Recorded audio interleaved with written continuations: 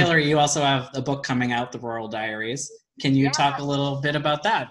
Yeah, I have a book. It's coming out May 5th, and I wrote this whole book about our move from LA to our community here in the Hudson Valley.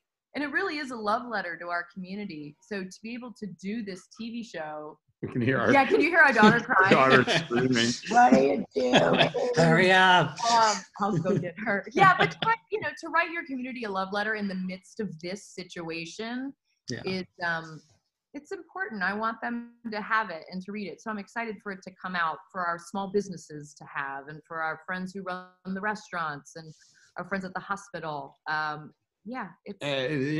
It's a lot of information also about us, which I was like, oh God, really? We need people to know this? The veil has been lifted. He's a good sport. I think we're excited to see it. That being said, it's a really, she really wrote I think a great book. It sure does. We're no longer going to be a mystery, I'll tell you that. Jesus Christ. I don't told you to write anything that was all like rainbows, Well, it ain't rainbows. The truth, it's not for anyone all the time. Yeah. I liked them when they thought it was rainbows.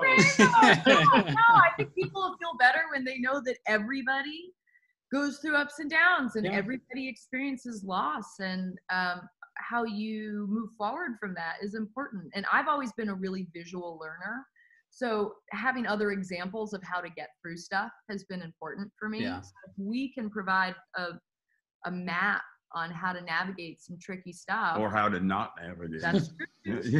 Also helpful. Don't do what they did. No, that's a good thing to put out into the universe. All right, well, we're excited about that.